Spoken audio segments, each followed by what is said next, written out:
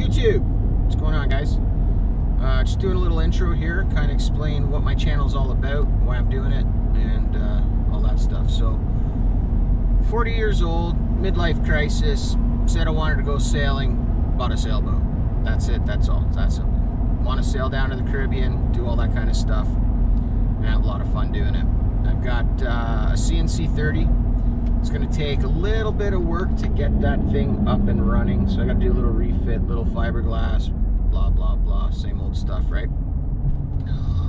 The cool thing is we're going to take this summer and learn how to sail, because I've never sailed in my life, so we're gonna give it a shot this summer, and then next summer hopefully get down to the Caribbean. Now, Caribbean, I got to explain why I want to go to the Caribbean. Okay, basically I read an article the other day that a whale washed up shore dead, and they did basically an autopsy on it. They cut it open. They found 130 plastic bottles inside this thing's stomach, something like that anyways.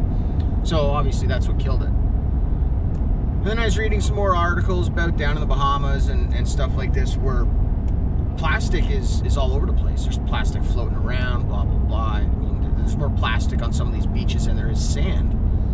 So I wanted to make it a job, basically, to clean up the oceans and help the environment. So I watch all these YouTube channels, and you see guys like Delos, Sailing Doodles, La Vagabond, all these big YouTube channels, and they're getting huge subscriptions from YouTube, so they're making money. They're getting money from Patreon, which is great. I mean, I'm glad for them. I'm glad they were able to pull this off, but people are paying them money just to go party, basically. Oh, let's go here to this island, let's get drunk at this bar, let's go scuba diving, let's go do this. But no one's really taking care of the environment. These guys got all the free time in the world. Why not spend a little time picking up some plastic?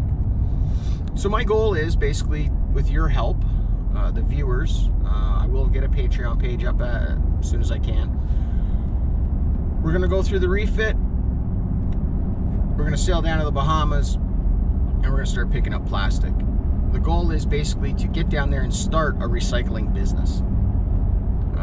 Hoping that with the viewers, some support, it shouldn't be too difficult. I mean, if you can give money to watch someone just go around and see some chick in a bikini drinking beers, maybe you'll support me in my efforts to clean the ocean, you know? 'Cause that's the plan. I mean, I hear there's a, lack of a better term, there's a continent sitting out in the middle of the Pacific that's entirely plastic. It's like this big plastic thing just floating around. What the hell is that? Why ain't no one doing anything? I'm one man, I'm one boat, and I'm gonna be sailing down to the Chocolate Labrador as well. Her name's Georgia, she's awesome.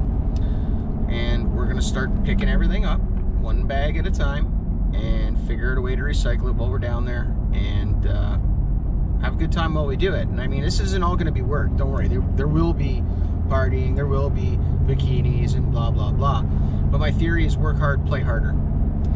We got to start somewhere, and you know what, hopefully it sets a trend. Hopefully people see my channel and they just start helping. They help, and other cruisers, hey, maybe they'll start helping. But mainly I'm willing to go it on my own. I just need a little help from you guys.